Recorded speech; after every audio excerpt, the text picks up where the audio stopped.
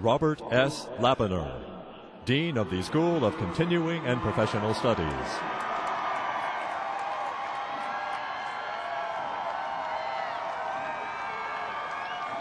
Mr. President, I have the distinct honor and privilege of presenting to you 1,268 individuals of exceptional merit and determination, the 2008 graduating class of the School of Continuing and Professional Studies.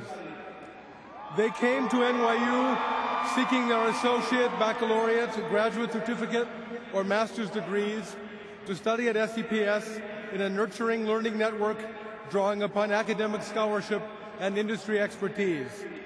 Many have completed their studies while balancing full-time careers and family responsibilities, making their accomplishments all the more noteworthy. They represent the future of many professions that define New York and its place in the world. I speak for our faculty and staff in saying that we are proud of each and every one of them.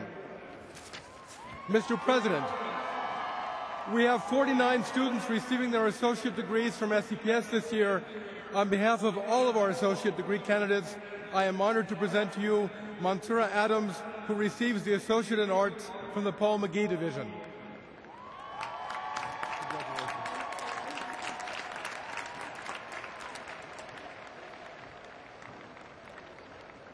Mr. President, this year the SCPS baccalaureate class has 328 graduates from the Paul McGee Division and the Preston Robert Tisch Center for Hospitality, Tourism, and Sports Management.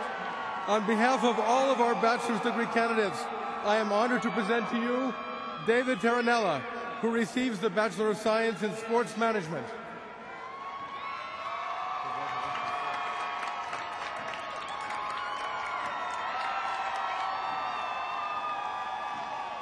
Mr. President, the School of Continuing and Professional Studies is proud to announce that this year's graduate class numbers 891, 170 recipients of graduate certificates, and 721 individuals who have earned Masters of Science and Masters of Arts degrees across 15 distinct professional fields.